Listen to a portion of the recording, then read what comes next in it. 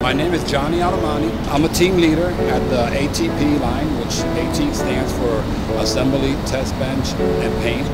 I come from Buffalo, New York. I came 9 years ago here.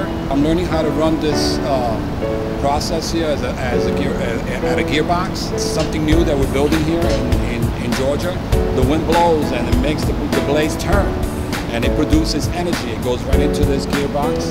This gearbox actually keeps producing more energy. The wind industry makes me feel wonderful. I mean, I love coming to work. We have a great team here at the assembly line. We all work as a team. It's bringing fresh energy into the air.